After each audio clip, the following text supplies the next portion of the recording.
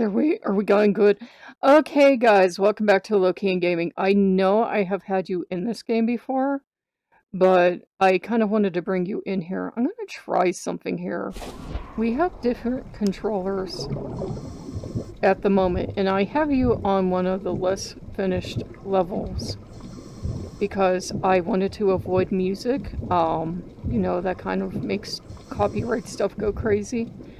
And I wanted to show you something. I am working with my hands now for the first time ever in this game. I've owned this game a couple years.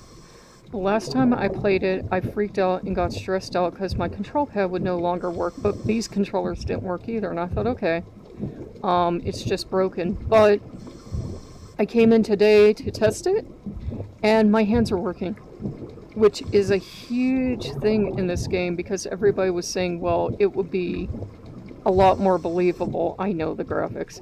It would be a lot more believable if you could pick stuff up with your hands and use something besides the pad controller. Well, they must have listened because now it works. At least for me. Maybe for everybody else it always worked, but for me it's now finally working with the pad controller. So, this is World of Diving. I would recommend getting this on sale because after you complete the missions, unless you are really, really, really in love with the idea of going underwater, there is nothing left to do. There are hours and hours and hours of digging into nooks and crannies, but once you complete those missions, there's nothing to do, and it looks, from all intents and purposes, like, even though my controller's updated, it doesn't look like anything else is updated, though I haven't explored too much yet.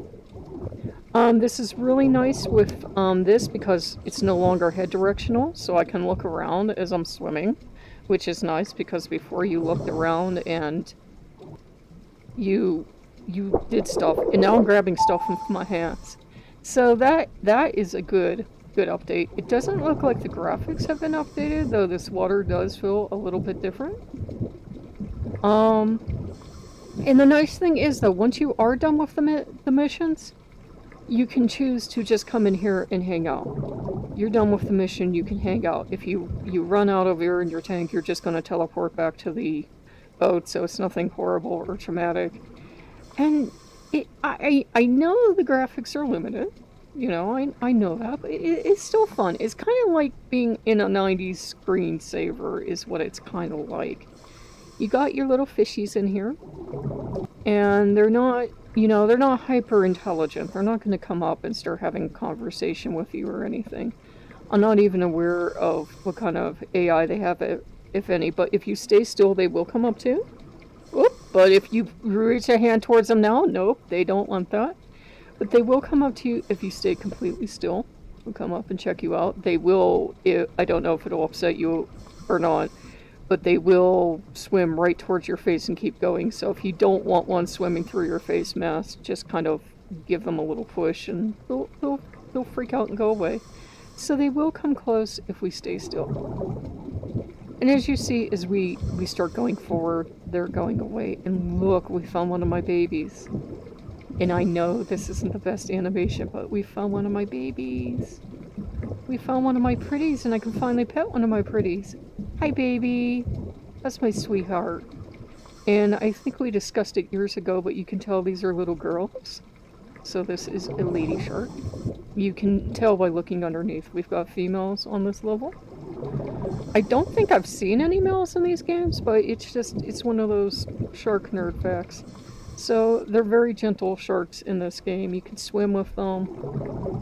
You can give them little pets. If they let you get close enough, they're really gentle. If you love sharks, that's why I love this game. You can come hang out with sharks. They're not gonna, try to bite you or anything. And unlike some of the other games, she's not going to be fed anything, and I'm not gonna have toys for the dolphins or anything. So it's a little different vibe. You notice the colors are a lot more subdued here than it is in, say, some of the ones where it feels like you're diving into your fish tank. These are more, I guess, more realistic. I wouldn't know. I have never actually dived, but you've still got some pretty amazing sea animals in here. and you just come in here and chill. If you're playing a finished level, you're going to get music. You're going to get other stuff, but again, if you're diving, you're probably not going to get that much music, so to me this is okay. You can fill up your tanks if you hit some stuff, like, if you would hit a photograph thing, if I can find one around here, it's going to automatically fill up our tanks and give us more dive time. And now with our hands available, we can do a lot more stuff and use those hands and get into stuff. And look at the fishies.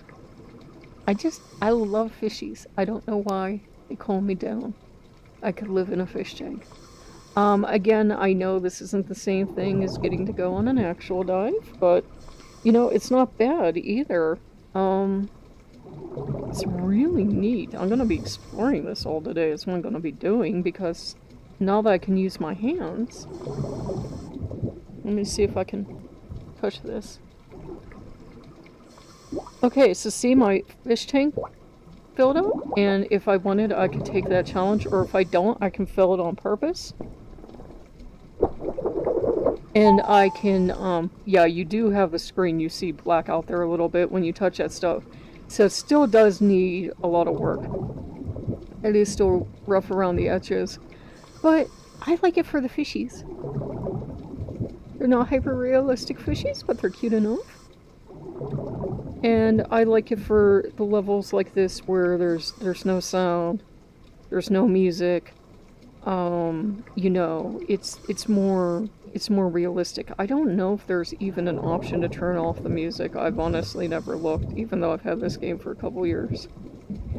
But I thought, oh, see, that little bubble is telling me, hey, your mission's way back here. But you can also surface. I'm not sure if it's going to let us go near one of these islands. Let's see if it will. There's a fun one over here, and let me see if I can bring up my...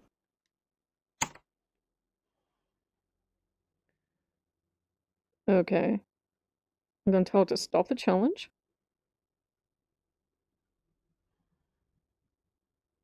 Okay, I don't know what it's doing there. Missions, challenges. Okay. I don't need that. What I think I need is this. Oh my god, it still works. A little scooter. Okay.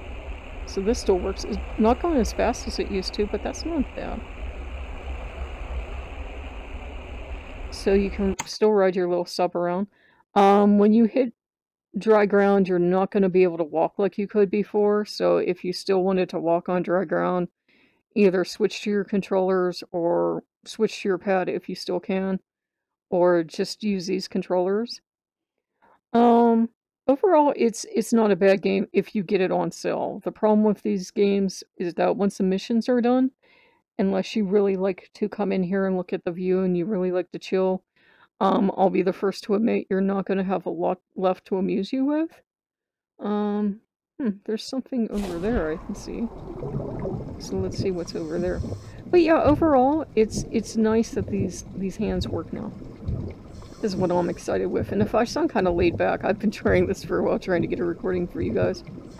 So there is a lot of stuff in here. Okay, I see what that is. It's another coral reef. So you are going to have a lot of places to explore, and you're going to see some animals. And you're going to see dolphins and sharks and whales and everything else. And I'm sorry to have you on the level with no music, but again, until YouTube calms down a little bit, I really do not want to have music in a game, unless I can't help it. And I've had this game on before, so you guys pretty much know what it's all about. But it is a nice game to have to kind of go into, though I admit once you've had it for like over a year, it's like, yeah, I'll just pop in for 5 minutes. Still, you can see dolphins, and you can swim with the fish. And there's really not a ton of these things outside of VR. I really haven't seen a ton of diving games outside of VR. There are a few, but not as many. It seems to be mainly, I guess, because of the way VR works, and you can kind of be here. inside the 90s fish tank app. I think that's why it's kept to VR. So, you know, overall it's not bad. And you got your fishes. And you can always go above the water, and if you wanted to travel that way, travel. I will admit the graphics are kind of limited, and, you know, you do have nice clouds in the sky and everything. But, you know, it is what it is, so I will give you guys the link over. I have this on the Rift, and I kind of like that you can now play with your hands in the water. I know, I'm too. But you have the Rift. I have this on the Rift rather, and you can also have it on your Steam. So I'll give you guys the link over. But I just figured since that finally updated, I don't know if the developer updated it or just my controls are finally working, but to me it was a pretty big deal, so I figured I'd bring it to you guys. If you guys like what you see, like, comment, subscribe, and I do like, I'm just noticing them now, I do like the light over here. I do like how that light is hitting that. So that is something nice. So it is, you know, nice in parts. I will admit dolphins don't really look like that, but you know, other than that, if you guys like what you see, like, comment, subscribe. Limited graphics, yeah, but you know, overall not bad if you just want to get in the water and kind of get into a summery vibe. So I will see you guys later. Bye bye.